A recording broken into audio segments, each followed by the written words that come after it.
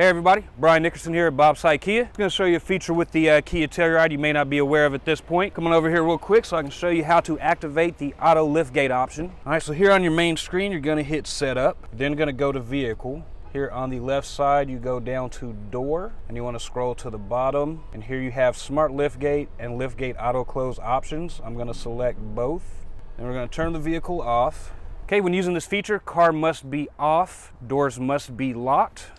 So we're going to get away from it. You have to get to 15 feet away as well. Hit lock, give it a couple of seconds. Then when you walk up, you will hear a couple of warning flashes to let you know that it is about to open, and it comes right up. Since the auto close is also enabled, when I walk away, it's going to shut.